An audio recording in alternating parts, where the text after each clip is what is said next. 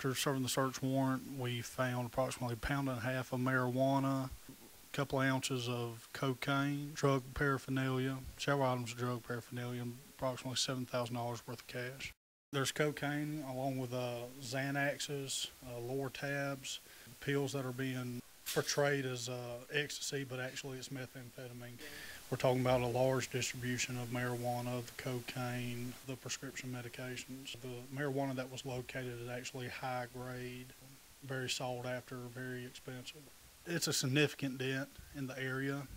It does make a big impact taking what was found inside this residence off the streets and not available to other people.